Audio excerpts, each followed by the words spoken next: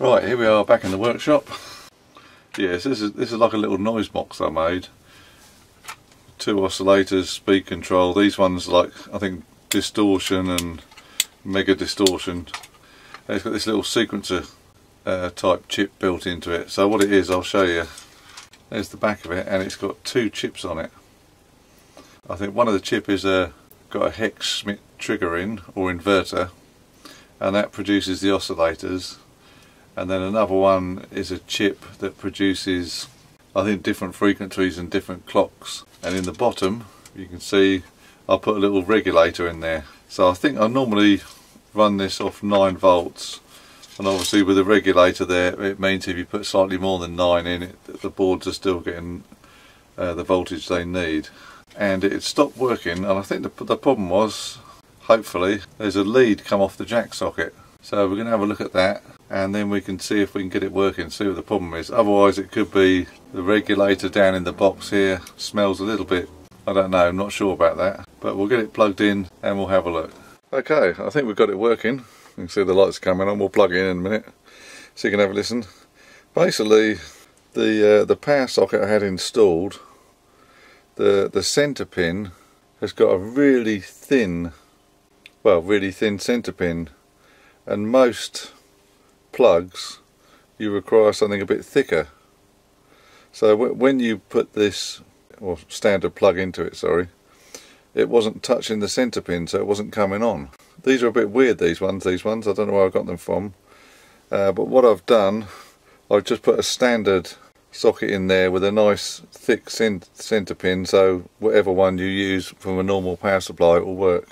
Looking at the circuit, I've got a 5 volt regulator in there, so I think you can put anything from 5 volts to about 18 volts into the regulator, and out of the other side it will give you 5 volts, which drives the 2 chips.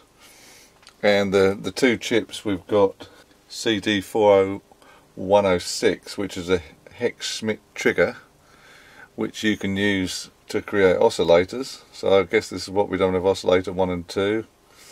And then we've used a M74HC, which is like a quad switch, which I think this is what it's doing here, it's switching.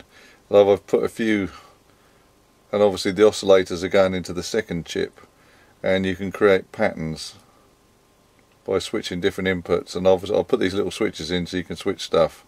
And then I've done a little circuit which sort of adds a bit of distortion on the end here. So what we'll do, I'll try and put everything back in the box, and then we'll plug in a jack socket and we'll have a listen. Okay, well, we're all working again, which is amazing. No, so the 2 volts, yeah, as we said earlier, I installed a socket which has got a bigger pin in, so all the standard plugs that go in will work properly. And I also found out when I took it apart, on this side where the audio comes in, one of the ground wire had come off the jack. As I say, we're putting about 10 volts in, and basically the CD40106, the Schmidt trigger, which you can use as oscillators, are these 2 here, and they're kind of interacting with each other. And we've done a speed control as well, which I think could be another oscillator. We'd have to look at the circuit. And then we've got the quad switcher chip that produces all kinds of strange things, and I've put some LEDs so you can see what's going on. And these switches you can switch in and out, and there's some more switches, because I think there's possibly 8 different combinations on each of the quad switch chip. And then what I've done here is, when I was inside, this sort of damage control and major damage, I think I might be, there's some capacitors that just produces like a little distortion circuit. What I'll do is I'll put the amp on and you can hear it, and I'll flick around with some switches, change the speed, and then you can see what you think.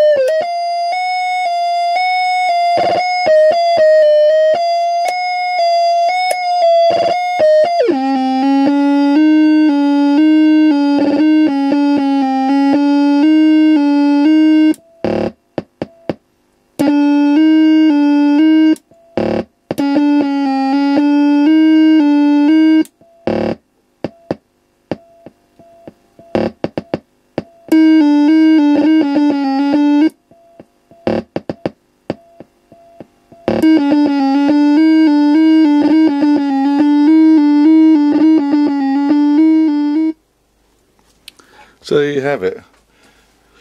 Fiddling with the oscillators, the speed, the damage control as I call it, and the different sort of quantizing, sequencing things going on with the quad switch, you can get amazing sounds. But it's just a little box that's endless hours of playing to get weird sounds. Right, we'll see you in the workshop next time.